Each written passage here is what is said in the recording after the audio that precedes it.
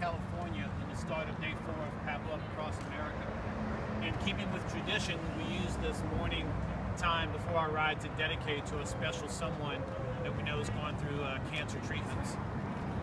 This morning we're dedicating our ride to Julian Haney. He's from New Orleans, Louisiana.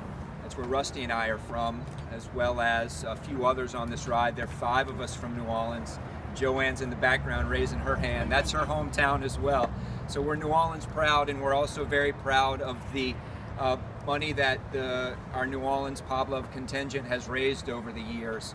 I'd encourage anyone who's watching this from New Orleans to get involved and do what you can to help the Pablove organization. Also want to give a special shout out to our good friend Wes McWhorter, who is a 4-time Pablove rider. This would have been his 5th year, but he wasn't able to make the ride this morning. So we love you, Wes, and we miss you. I think I speak for certainly myself and a number of others on this ride. And this is related to our dedication this morning because I guess about 6 weeks ago I was out on a training ride with Wes, and he mentioned to me that a dear friend of his son had been diagnosed with cancer. And that is who we're riding for this morning. So, Rusty?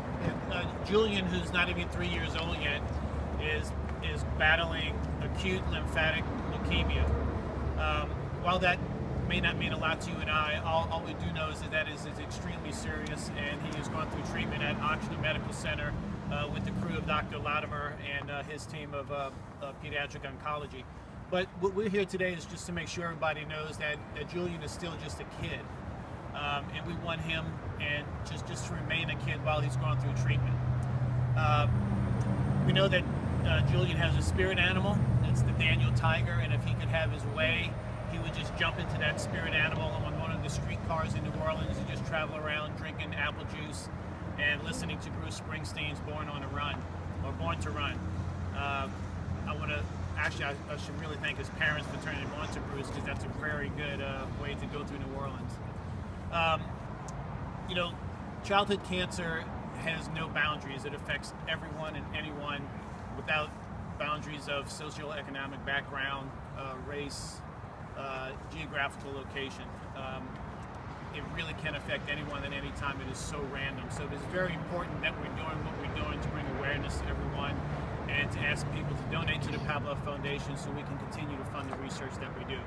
So here at Pablove, we want kids diagnosed with cancer not just to survive, but to thrive.